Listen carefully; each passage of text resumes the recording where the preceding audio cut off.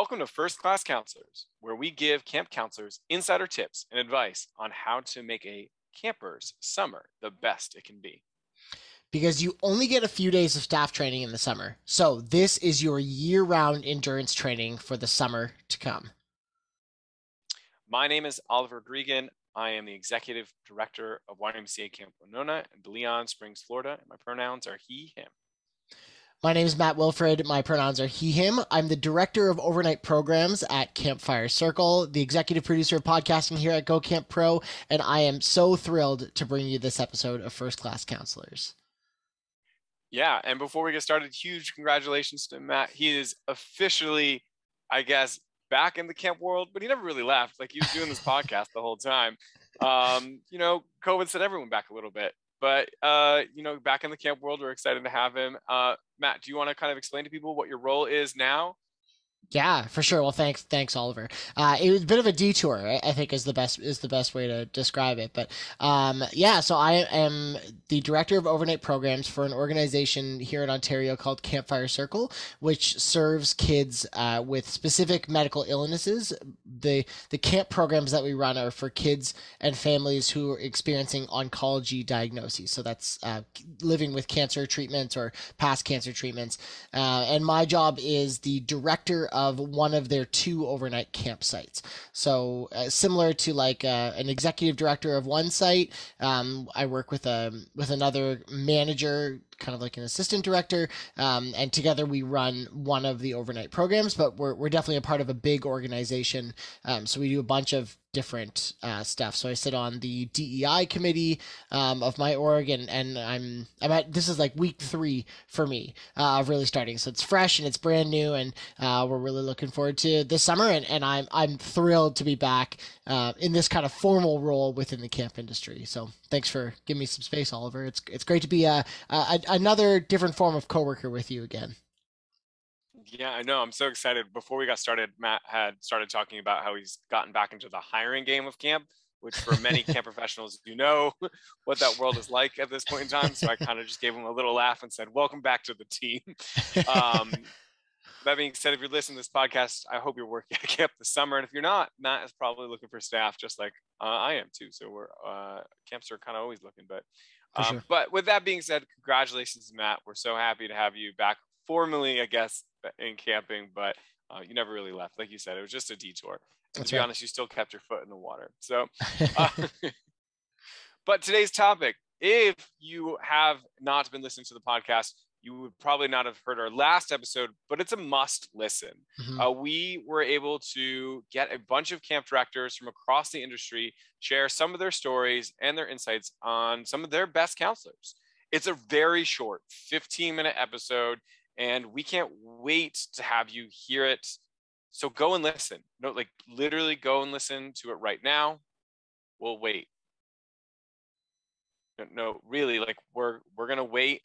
Matt, do you want to do something while we're waiting? They can go and listen to that podcast. We got like 15 minutes. Yeah, I'll just like practice my harmonica skills. Like just like give a little like.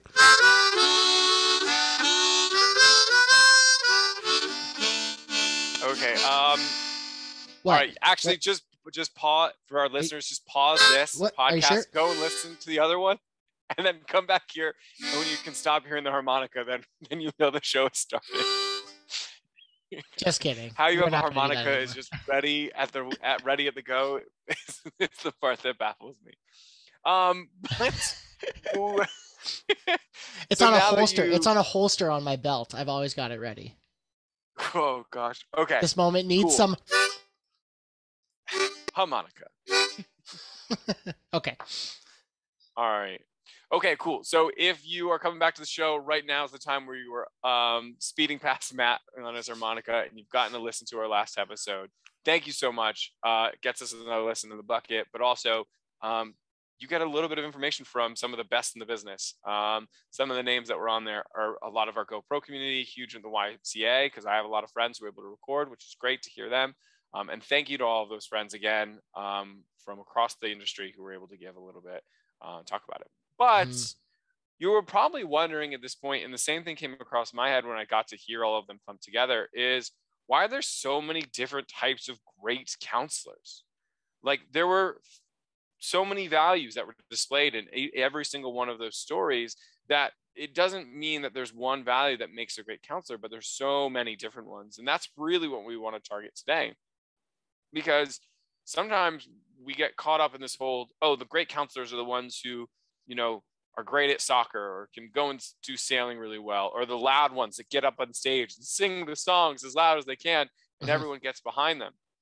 But you'll see that some of those qualities, while are important in order to make sure camp can operate, they're not the top quality. And we're going to talk about some of those top qualities today that some of those camp directors who were the best in the business saw in their staff as they went through.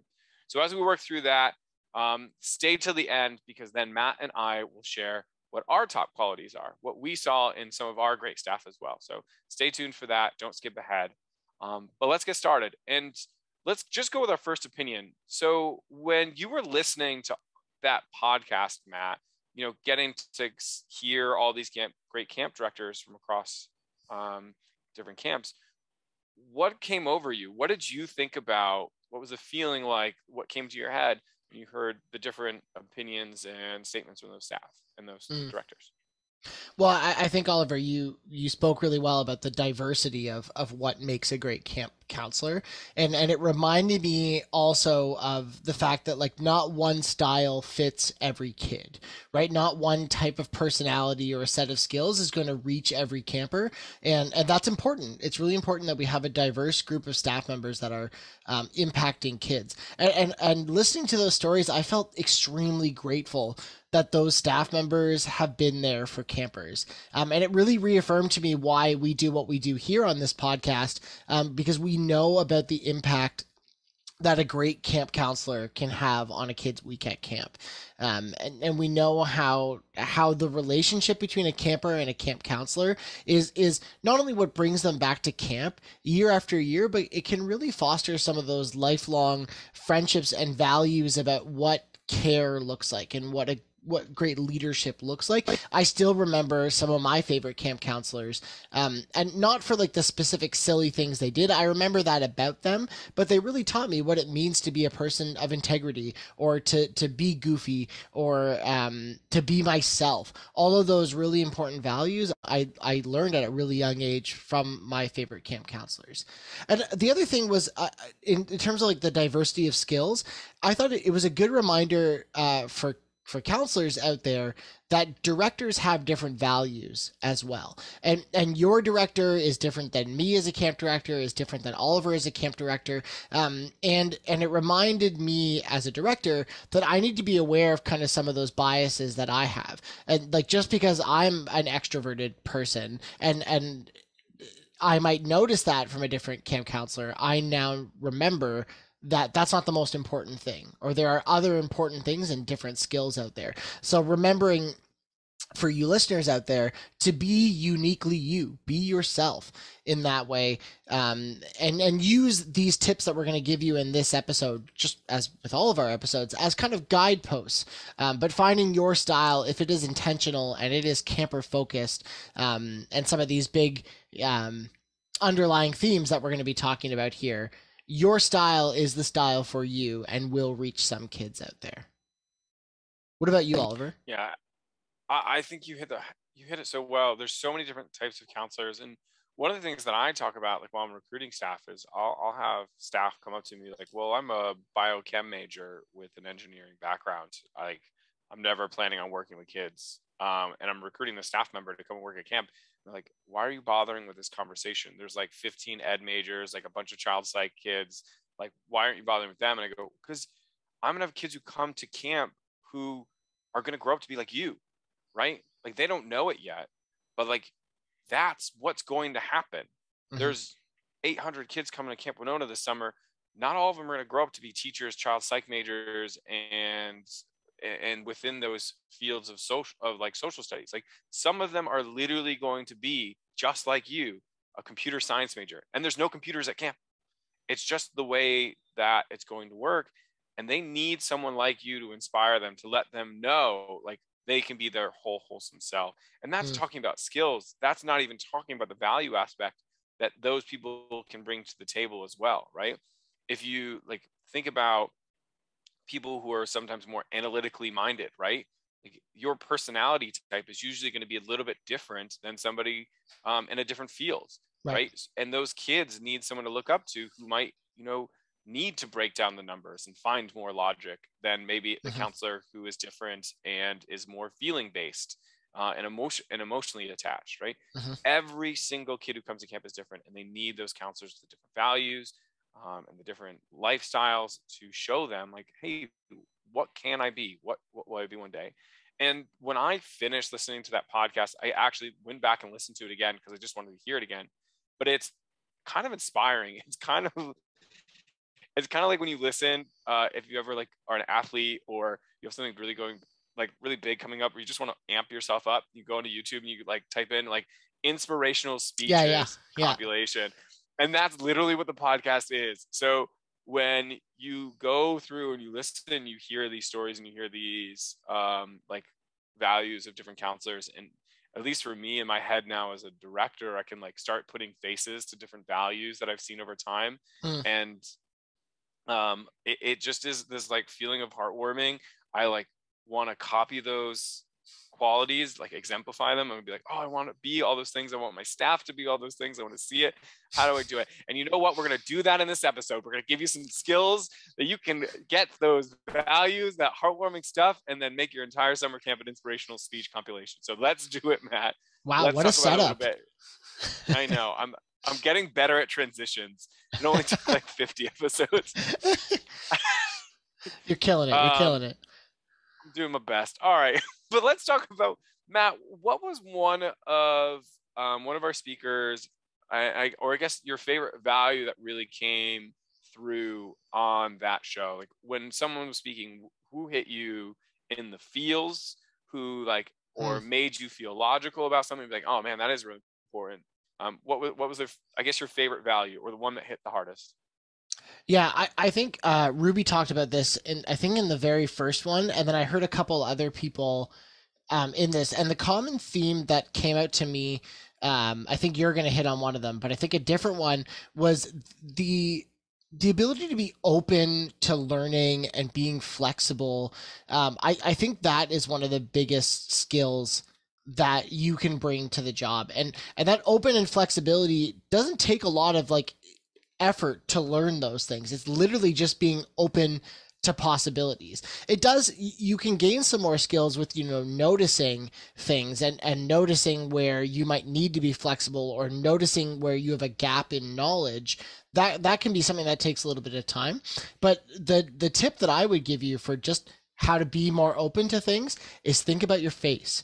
I learned this one year at camp, and it's never left me. Is that whenever you're hearing about something new, or like a change in the schedule, like think about camp, right? A change in the schedule, a change in the meal plan, something that needs to happen, like a change organizationally that you're not quite sure about. What story is your face telling about that situation? And put yourself in the position of the person who's delivering that message. Because often, as a director and a leader, it's uncomfortable when you have to talk about change, potentially something that's hard or something that might be confusing. And you as a counselor, you having just an open face, and an open face is literally not having like resting poop face. I'm not going to use the actual word, but you know what I mean? Like what are your eyes open? Are you don't have to be like smiling and happy about it, but it's just the face. Now I'm only thinking about what my face looks like right now, but it's like you're nodding along, you're looking, you're making eye contact, you're not frowning, because sometimes like a change can be confusing, but if you have that like confused face, sometimes that can be like, it can be interpreted as a disgusted face, or a questioning face, and that might throw somebody off who's giving some of that message. So in terms of flexibility, if you can kind of start with that, I think, have you heard about, like when you smile about a situation, you're put in a more positive headspace. I believe that to be true in this case too, is that if you say, is my face open to change? Am I being open to this? Is my stance open to it? Are my shoulders fully open in that way, I think that you will inherently become more flexible about a situation. And also in this episode, I'm gonna broken record you a little bit and refer you to other episodes because we don't have time to break down each one of these skills individually. But the one that I would refer you to is inspirational initiative taking, and that was episode 15 that we did here, and that will talk a lot about ways where you can be not just like open to flexibility, but open to learning about a new situation as well, and then jumping in with some of that new knowledge. So I recommend you put on your list episode 15. Oliver, what about you? Yeah, I love talking about the face, and a good practical skill that you could do during like staff training to get your staff understanding what their face looks like at different times is challenge a staff member who like to pair them up and have a staff member try to take pictures of that other staff member's face during different points of the day and say like, hey, I want you to find these 5 emotions like bored, upset, happy, excited, and like a goofy one like interested or something dumb. I can't think of anything off the top of my head. Like hungry. But Could be a hungry. Like what does a then hungry have face look like? hungry, Yeah. yeah, or hangry. Yeah. But challenge a staff member to get those pictures of another staff member, and then do another training later in the week where like hopefully they've been successful and they've been able to get those photos, and like they get a prize if they can get all 5 or something to make sure they actually think about it throughout the week.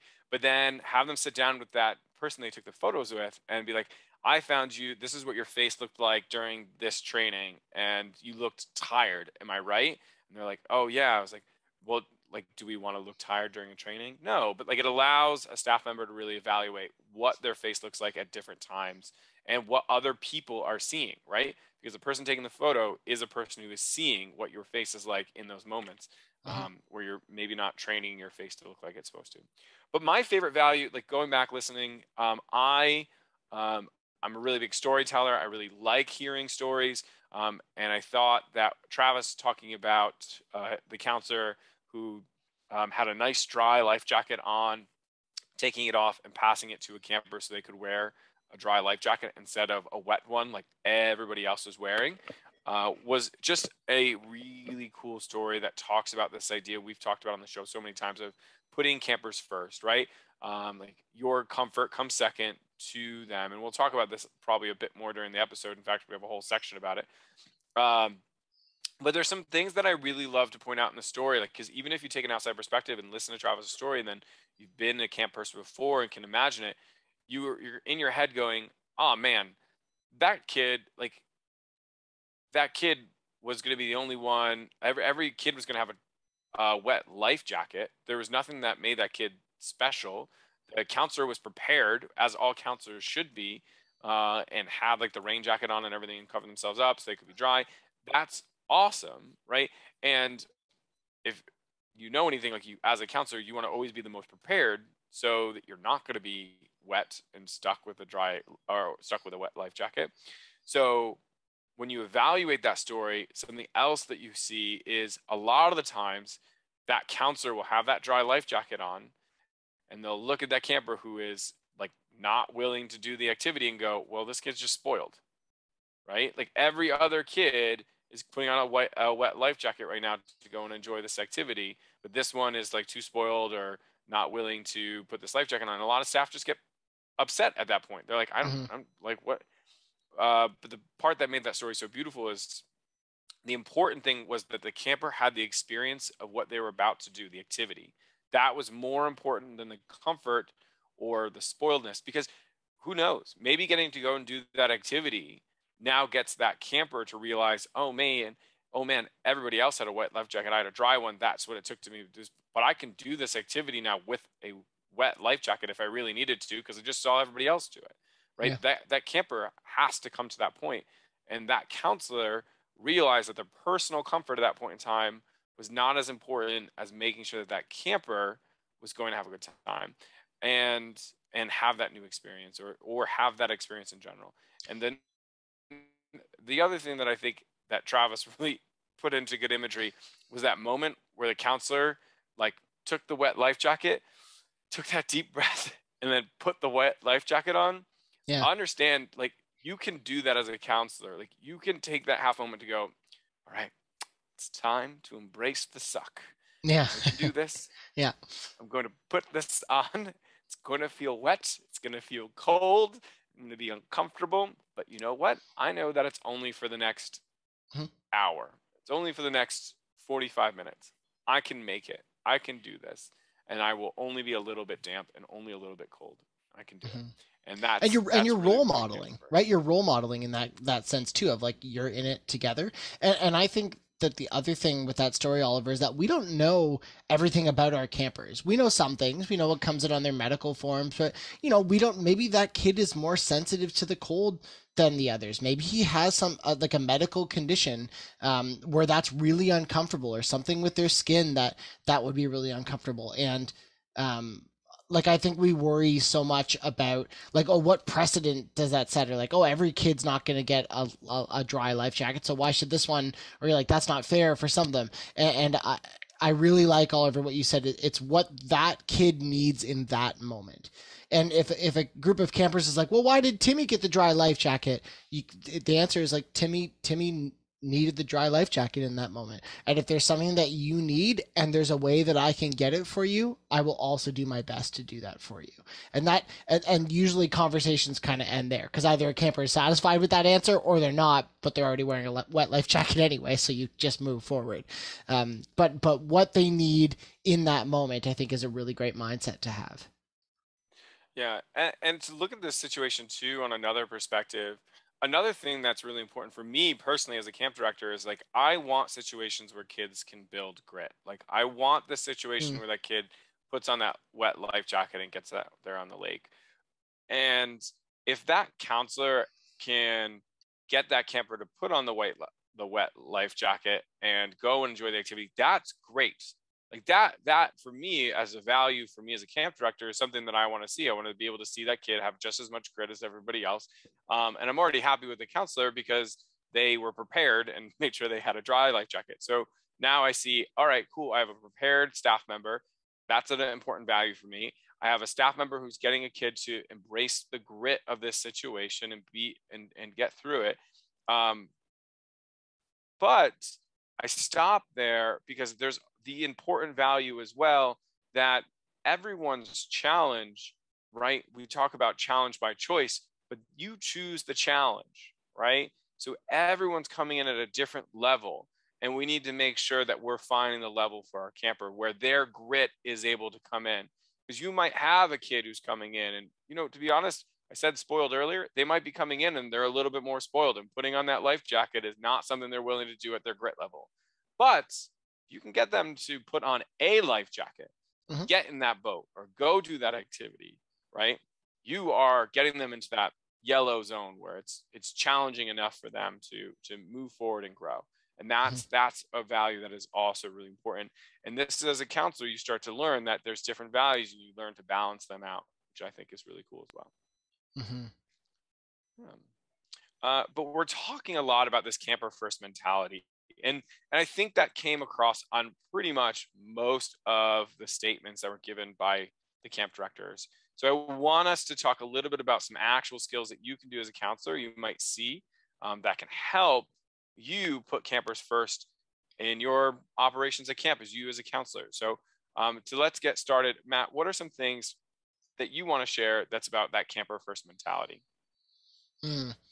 We've talked a lot about, we haven't done a whole episode on this, but like, clearly based on how long we talked about that last part there, I think we could do a whole episode. But I know that we've mentioned parts of this, so I'll refer back to some other episodes. But two things that I really think about when it comes to this, maybe three. One is, Travis explains that his like unifying theory of summer camp, and I know I've said this on the podcast before, is I am always teaching. It's what are we teaching in that moment to kids through our actions. And being camper first means understanding the impact that we have on a kid in every single moment, how we speak to them, how we respond to their needs. Going back to the life jacket thing, how are you having that conversation about grit? Are you just saying like put on the life jacket, it'll be good for you, or you can having an intentional conversation and saying, hey, you know what, I get it. Sometimes it's hard when you feel like you're gonna be cold and wet and it and hey, this is why I wore my rain jacket, teaching a lesson in that. Do you want to give it a try? Here, I'll put on a wet one with you. We'll do it together. That's very different than telling a kid, hey, just put on this life jacket. And you're teaching them a lot in that moment. I'll give you two kind of practical tips. One is I think a lot of people in the episode talked about being there for the kids and that being the reason why you're at camp. And I totally agree with that. And as we talked about in our self-care episode, you have to understand that the summer job is a marathon in itself. It's a kind of like a sprinting marathon. You're so busy all the time, and it's tiring and it's hard. It's one of the hardest and best jobs in the entire world.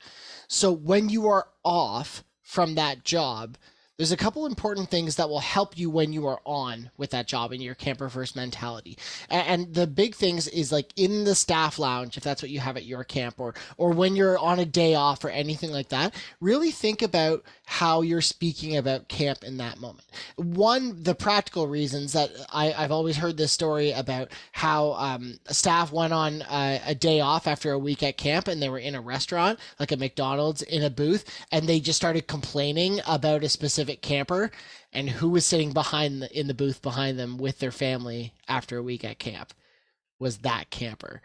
Womp womp. Like that is brutal. I would be so embarrassed if that happened to me or to a staff that I was working with. But it's also just like, how are you speaking about that? Because how you speak and the words that you use is the reality that you create. So if you're constantly like complaining, complaining without looking for solutions. There's a difference between complaining and brainstorming, right? But that will affect how you go into the next situation with that camper or a situation similar. So I'm not saying don't express when you're frustrated or if there's something you need help with, but how are you doing that? Because if you're just venting, then you're not really trying to solve your problems in that way.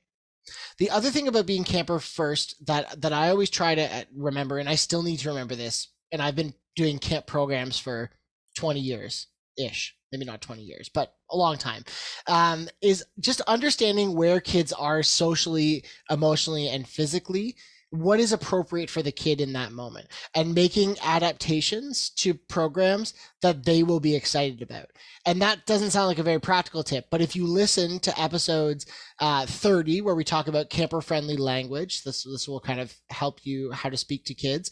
And then we did a 2-part episode on ages and stages and how to approach camp programs and language and all of that stuff with different age groups. So that was episodes 50 and 51 that you'll want to listen to. They'll give you some of those practical tips about how to adapt to different ages and making sure that it's age appropriate, because, like playing Gagaball is super fun, but Gagaball is not super fun for like pee-wee campers, but you can still give them that experience just in a different way. Those are my kind of things like camper first mentality. What about you, Oliver? Yeah, I go back, listen to the podcast. Like, listen, it's a core theme for us here with First Class Counselors is putting campers first. It's across our entire series. So please go listen. Some things that I like to put out there for what we do here at Winona is we have the I Am 99th award. So at the end of each week, we award we award a counselor who truly put others before themselves for the success of camp or whatever might have been necessary. But it's what we recognize. And it's who's the counselor who's volunteering, right, to take on a challenge. Not volunteering so they can get away from their kids for an hour. It's volunteering to make camp improve in a way that the experience for their campers goes above and beyond. And sometimes it's for the jobs that aren't fun, right? It's the counselor who like raises their hand because it's we need a cabin to volunteer to clean up the dining hall after a meal or something, because everybody else has to really, really quickly rush to the next activity because we're running late. So we need a staff member to fill that void of making sure the dining hall is tidied afterwards. It might be that counselor who, that week their co got sick and they just ended up being a lot more single coverage on their cabin than the average counselor should ever be. And just because they're filling in that void, right? They're being there for their kids. And it might be the counselor who steps up because maybe they just had a situation in their cabin that week, something that was super difficult to handle, because maybe it was a camper who has a history that came forward. Maybe it was just a camper whose behavior was not modifying itself quickly enough to be adequate at camp. There's a lot of different things can happen, but we want to honor that. So if your camp has a way to do that, or isn't, maybe this is something that you put forward at staff training this year, is saying, hey, I don't want to recognize the best staff member. That's not important. I mean, if your camp does that, that's great. I want to recognize the staff member who had the weight on their shoulders this week, or I want to recognize the staff member who put that weight on their shoulders. Mm-hmm. And they made it, not made it through the week, but they were able to hold that with dignity, hold that humbly, and were amazing for putting others first. And that's what it is. I like to use the word altruism, right? I think it's such a great word. So that's a way to recognize those people. And one thing that I really love about that award is typically those people never see it coming. Like that award is just they don't do blind it for them. that reason. Yeah. So you call their name out at the end of the session, or that like final meeting, and they just go, wait, what? Like, you got to be kidding me. Like, I'm not the person who should be getting this. And it's just, I always find it to be a really beautiful moment. It's one of my favorite things that we do here at Camp Winona as part of our tradition. The next is like, just think about where you end up in the pecking order, right? So in the dining hall, are you putting your campers first, as in making sure that they all have food on their table first? When you go to take a seat somewhere on camp, are you sitting in a space where you have a clear view of everybody so you can kind of see all of your campers? Like, that's basic supervision, but it's also saying like, hey, I'm not going to stand in a spot where I'm talking to my friends. I'm going to stand in a spot where I can see everybody. And if my friends come over, I can talk to them as my kids are doing their thing. I'm still focused on my kids, but I'm putting myself in a position where my kids come first. So think about it like lifeguarding. You know, you can have someone who's standing next to you talking to you as you're scanning the room, watching your kids, and then all of a sudden you go and handle it. And that's a simple way to do it, where like if you're tired and can't be dancing on the dance floor, right? I'm thinking about the camp dance. You can still be actively involved with making sure the event is going off, and you're aware of what's going on with your camper needs. And that's just like where you walk and where you sit. Those are simple things that show, hey, I'm putting my campers first. And it's knowing that you can walk away to handle your camper situation before your personal thing comes up. And there's so many times where I'll like walk into an area and I see counselors clumping together, talking to each other, and I go, oh, well, what's going on over here in the Gaga pit? And there's some kid who's like putting the blood of other campers on his face and like screaming like death metal, and it's just like ah! And and the counselor's just like, I don't know. And it's like, that kid is literally like sacrificing squirrels to the Gaga gods. Like, you like, let's do something about this. And like, if you put campers first, then like that's not going to happen. Sorry if I painted a very disgusting picture for some people. So that's one thing. And then the next thing is like, when you end that day, right? End the day for your campers, right? Put them first at the end of the day. Go around, do that little like bunk check at the end of the night. Be like, hey, look, Howie, how was the day? Like, are you feeling good? And let them know before they go to sleep, hey, someone cared to listen to what I had to say today. We do like cabin chats, and that's great in the group setting, but like that little tuck in part of the day can mean a lot to a kid who maybe had a tough day, and that's that camper first mentality. I want us to move into the next part of the show, and I think it's important because sometimes it's not just what people are saying, but sometimes what they leave out. And this was piped up a little bit by some of the directors, but nobody specifically said, oh man, the best counselor I had was Connor something or other. He was just an amazing sailor. The kids loved going to the sailing program. You know, he knew all the ins and outs. He knew how to sail 5 different types of sailboats, knew all the knots. He was just completely capable at his job. There wasn't a director who spoke up like that. And I think having that and knowing that, from my perspective as a camp director, it's really cool to say, hey, no. Skills still matter, but it's not the number one thing. Mm-hmm. And we'll talk about that a little bit. So Matt, let's talk about, why are skills not the big deal? Why are these values coming first? Yeah. Right, and I think I said this at the end of that episode, and I hope I didn't come across as glib when I said that no one mentioned skills. It's not that they're not important. Having that is great because we know that like the big thing is you get to teach those skills, and that's really impactful because you could unlock a passion for a camper that they never knew they had. Like the first time you sit in a sailboat can be really transformative, and that could change the direction of a kid's hobby or even their life. I love this quote by Maya Angelou. It says, People will forget what you said, people will forget what you did, but people will never forget how you made them feel." And a lot of what we're talking about so far is about that, right? It's about the impact that you have through the way that you interact with kids. So like people might not remember you being the best archer in the world, but they'll remember the intention that you put into saying goodnight to them at the end of the night, like you did there, Oliver. And because that'll leave an impact on how they feel. But in terms of like the value that I would say kind of falls into that kind of like skill is the general mindset of being creative.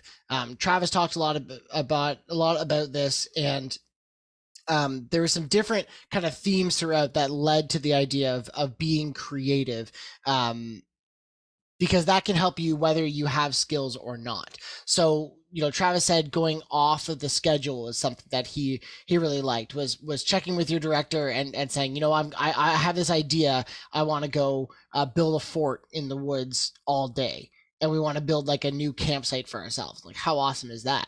And that kind of leads to the tip here is letting kids kind of help lead that passion and that drive to do something else and to be creative, because then they're going to be bought into that process. There's a story at my camp about it might be the one that Travis is referencing, how that's what a counselor did. They like all week worked on their own little campsite, and the last 2 nights they slept out there rather than in their cabin, and that was like what the kids wanted to do. They had this huge passion for the outdoors, and they were hardcore, man. They loved like roughing it and sleeping out. They didn't care about bugs in that way. And that was like a cabin consensus decision. And the counselors were like, yep, that's what we're doing. That's amazing. They were a bunch of experienced campers who had been on the zip line and done all those things, and they wanted something unique. So the counselor was like, awesome, let's go with it. So my episodes to go with this one, I have 4 for you this time. I'm really ramping it up here, just promoting our own show. Our very first episode was called Planning Perfect Programs, and that talked a lot about the creativity that you can bring to any style of program, whether it's something you're passionate about that's not a traditional camp program, or something that a camper is passionate about. You can help them through the planning process with the tips we give you in that episode. The next one, 10 Ways to Intentionally Fill 5 Minutes, episode 33, was a great way to kind of be creative in those in-between moments. And then number 44 and 45, it's another 2-parter, was about being intentional and spreading a little bit of camp magic around. So those are some episodes that will help you get those creative juices flowing, if you will. Oliver, where do you feel in this whole like skills being important, not being important debate conversation? What do you feel about it? Yeah, I get a little scared whenever you recommend to someone to go back and listen to episode number 1. It's like our pilot episode, so Yeah. it's very different from what we do now. Like, we're so formal. We're like, we're really, really on top of our stuff. It's still a great episode to everyone listening. You should go back and listen to it, like Matt says. But just please know, we were different people back then. Yeah, we're very stiff. That's for sure. Yeah. But with that being said, like, this is kind of where I allude to is I think I have this value that skills still matter. Like, you still should know how to tie your knots, rig your sailboat up, all like learn how to do those things. And that's a value that I think is really important, because a staff member who is well versed is practiced in that skill, or at the very least is prepared to do something if something fails. They can handle that situation, I think, is really, really important. So, but that's the core. There is the value is not your ability in the skill. The value is your practice, right? You've prepared yourself to make sure that the kids have a great time in your activity, and Matt just gave me a note that's competence, right? It's the idea that you can go into the activity and feel confident and competent in what you're doing, instead of just being there, right? Like there's a big difference between the staff member who practices and the staff member who doesn't. Mm-hmm. And there's a big difference between the staff member who practices and the staff member who's capable, right? Because you can hire a world-class archer to come and teach archery, but that doesn't mean that that world-class archer is going to impart the value of this activity onto people, right? Hitting 15 bullseyes in a row is great, but the kids are sitting on the bench watching you shoot bullseyes. Like, that's a totally different story here. So I think skills are important, but it's the staff member who's teaching them and is well practiced and well versed and can speak about the program to kids in a way that shows the passion and drive and the care that they put into it, so that the kids can take that value of how do you say it? Passion, I guess, is the best way to say it. Passion for an activity. So even if they like come to your archery and they're like, oh man, like I love how much they care about archery. It doesn't matter if they're not going to become an archer or they don't have interest in archery. It matters that they can exemplify the passion that you have into it. So I think skills are important because they allow you to be prepared and run your program to efficiency, but also it gives you the ability to pass passion to your campers. Totally.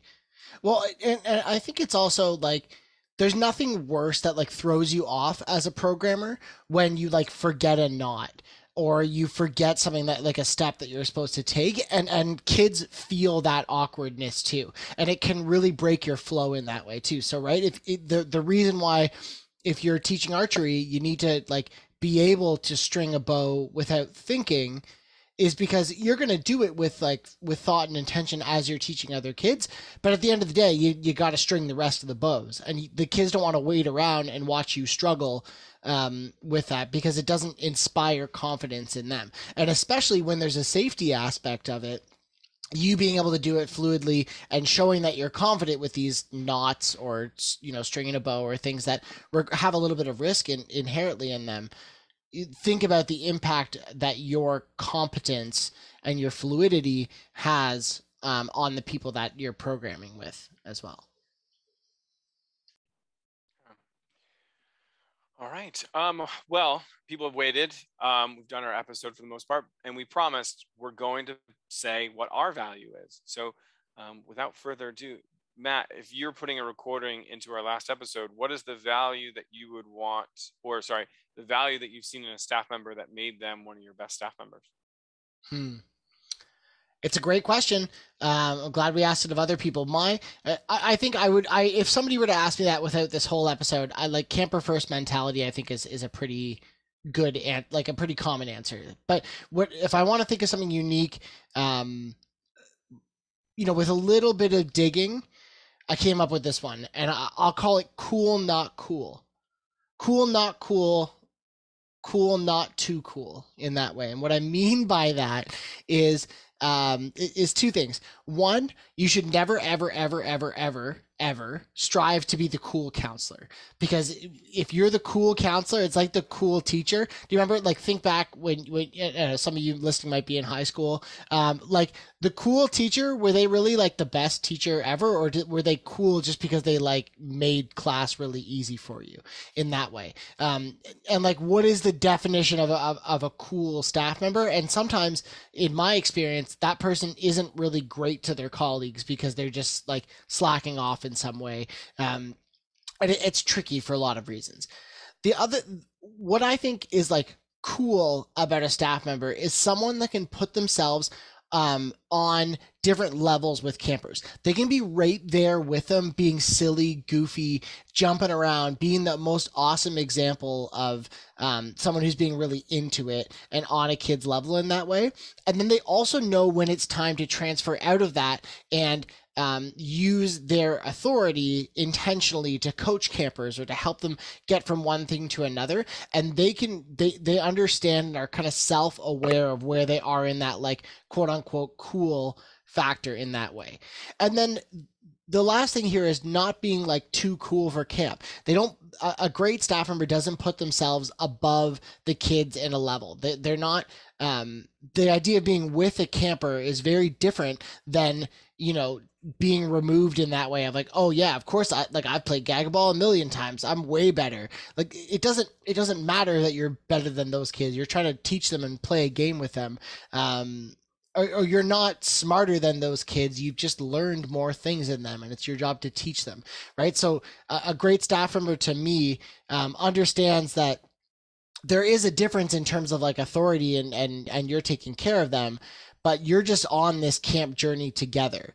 And that means you got to be with them sometimes. It means you got to lead sometimes, and it means you got to follow sometimes. And to be flexible in that coolness, riding the wave of cool, if you will, is usually where we find a great camp counselor, in my opinion. Yeah, I love that because it means that coolness is being a guide, a mentor, and a role model for them. And so many kids are striving for that. I think that's such a cool.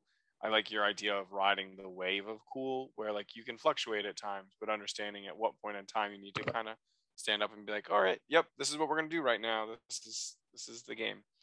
Uh, for me, I mean, obviously we've talked so much, like Matt was saying in this show, about these really important values. You can go back and listen to them. I don't want to steal someone else's value, right? Like I want to give you more points, but this is truly one of the important ones for me. And it does reach that like top 5 for me, if not top 3. And I think about a staff member I had where she was just extremely coachable. And to explain, she wanted to get better. So she listened really well. She watched others, and then she practiced and reviewed herself almost like an athlete. And she wasn't like an athlete, right? Like I come from a football background where we literally watch film about ourselves and judge. It's not like we were doing something that extreme with her, but it was this idea of like, hey, how do I want to get better? And I a lot of people might think, well, this is great because she was just following orders. But you need to remember is athletes still have to play the game without the coach on the field, right? Like you still need to go out there and do your thing. And she was able to do that, come back, get coached, and go back to acting independently on her own with the coaching that she had. And I think that was beautiful because, as somebody who sees myself as a teacher and a coach and assisting with someone's growth, she still made mistakes. Like it wasn't like she was free from them. And it wasn't like she would get coached on something and wouldn't go back and make that mistake. But it was her ability to take, I don't want to say take criticism, but take the coaching, say, okay, that's how it is going to make me better. Or, hey, how is that going to make me better? And then she was able to go out into camp and put that into motion. And what was really cool was watching her improve, right? And seeing that improvement over time, because there's so many times as a camp director where you might coach someone and nothing comes of it. And you're just like, man, I just did 2 weeks of staff training and we're in week 1 and nobody remembers anything.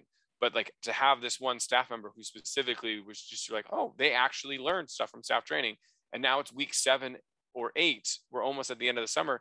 And I still see them on this path of wanting to learn, become a better counselor, and using the skills that they learned back in week 1 or staff training to make themselves continue to improve. And then I know that that staff member is coachable because that improvement continues to happen every single day. And I think that was one of my favorite counselors to watch. And she was definitely one of the best.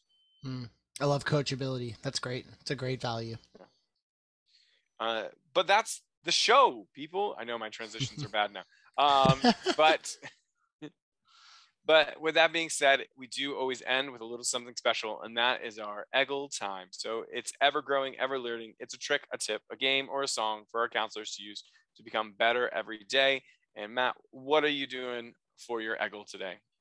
Okay, I'm going to do something unprecedented here, Oliver. This one costs a little bit of money. It costs a little Oh bit more no. money than other Eggles. I've recommended apps that cost a couple bucks and stuff like that. But there's a lot of like personality quizzes and things out there. I've recommended Love Languages. That's a free one that you can do. There's Myers Briggs, which actually isn't as scientifically proven as everyone thinks it is. But this is one that has really affected the way that I think about myself and the way that I work. And I know that we've done this with summer staff at my last camp job, and it's the Clifton Strengths work profile assessment or personality assessment, and it's by Gallup, which is one of the biggest polling and evaluation firms in the entire world. And through their surveys and their research, they've acquired, I believe it's 34 strengths that people have, and the idea is that if you build on your strengths, that is a much better way that you will be like satisfied with your work, where you'll be doing the work that really matters for you, and you will excel in what you're doing, rather than we constantly think about how to work on our weaknesses. And so for me, my top strengths are includer, communication, belief, arranger, and responsibility. Those are my top five. And so I know that that's where I naturally fall. So if you give me a deadline and you say I need to do something, I will do it for you all the time, because that's one of my strengths. But that might not be say one of Oliver's strengths. This is not a saying about your responsibility skills, Oliver. This is just an example. But if Oliver has different strengths in that way, then Oliver and I make a good team, because he doesn't have that strength, and I can be that responsibility person for our team, and that's kind of the benefit. And if you are approaching a staff member or someone you work with who doesn't have that strength of responsibility, you're just going to be beating your head against the wall trying to get them to be more responsible, when the better answer is, let me give you a system that you can be more responsible with, rather than you trying to gain this natural ability. And when I took the assessment, it costs like, I don't know, American, probably like $20 American, to find out your top five. I've only ever figured out my top five because it doesn't really matter to me what the rest of them are. And it really changed the way that I thought about myself and the way that I work. I recommend anybody do this. I have some people in my new camp doing it, and they really enjoyed it so far too. So I highly recommend it. There's a link in the show notes. And Oliver, I think you should do it, because I would love to know your strengths as well. Yeah. I have done it before. I don't really recall what all my strengths were. I think I remember one was, I think, satisfaction or something, where I get satisfaction from, like, if people tell me or show me that I've like done something well. Hmm. Like so. But which is really funny, because when you come to love languages, words of affirmation is like my lowest one. Hmm. Um, Interesting. so um, so it's a strange one. I mean, then again, I haven't done it in a long time, so maybe I'll fork up the money and I'll go and do it as well.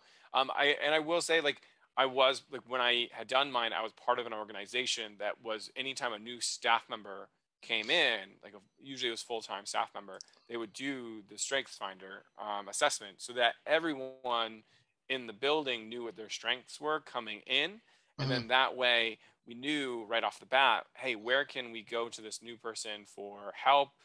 Where is this new person going to be a part of our team? Like, what part of the puzzle of our team do they fit in the best?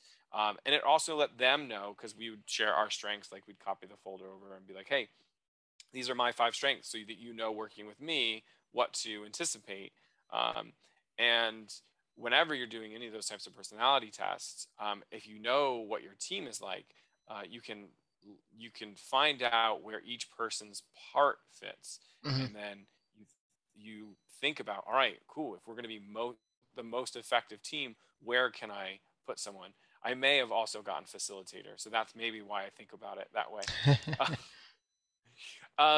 For my E.G.E.L this week, I'm going to go into one. So most camps will be doing evaluations at the end of every single week, right? The campers will come in, they'll evaluate their time, and then they will get to go home. Maybe it's online once they get home. But nonetheless, like, your camp should be evaluating campers. If your camp is not evaluating, please start evaluating. It can help in so many different ways, not just in your ability to produce, but also it lets you know what direction your camp needs to head in, right? So you can fix like the quick problems. Like if somebody says like, this wasn't a great experience, you can go and fix it. If they're like, hey, this is where we want to move into. Evaluations are great planners for you. So please, please, please do evaluations. But you as a counselor, right? There's so many camps I know of that they gather the evaluations at the end of the session. They don't have the time to really, they'll maybe flip through them, or they'll put them in a folder and they'll be like, we'll get back to these at the end of the summer when we have the time to think about this, because camp is so busy. Right. And another thing is they don't always want to show staff because it might hurt feelings, right? Like, you don't want to have your staff feeling bum if they got a bad review from a camper or from a parent or from whatever. And I firmly believe the opposite. Like, I want people to see their evaluations. I want them to have that ability to be coachable and to work themselves up. So take that little bit of honesty and ask for your evaluation as a counselor. Be like, hey, I want to know what my campers thought about me. I want to know what you are thinking about me. What's our evaluation process? And I think that's really, really, really important. So figure out what your evaluations are. If you enjoyed today's show, we would be so grateful if you left us a review wherever you are listening to this podcast. Your ratings, reviews not only let us know what you like about the show or don't like about the show, but also helps boost our rankings and helps other people discover the show, so they can decide if they like it or don't. Yeah, it's true. Well, and I haven't said this in a few episodes, but like, please send Oliver and I your suggestions for future shows. I know we've gotten a few that we haven't got to yet, but that doesn't mean we don't want to hear your suggestions, because you really have the power to guide this show in whatever direction you feel like would be helpful for camp counselors. So if you're a director or kind of like a middle manager of a camp, and you see there's kind of like a knowledge gap in staff that you're seeing in the application process or whatever, send me an email, matt@gocamp.pro, and we'll get your episode in. You could join us as a guest maybe, and that would be awesome. So if you are interested in that, email me. You can find all of my contact information as well as links and stuff from this show. You can find that at gocamp.pro/FCC, and there's lots of great stuff there from our past episodes, and you can find the other Go Camp Pro podcasts at that website. Yeah. And that's really important. So thanks for listening, friends. Camp is camp, and camp's all good.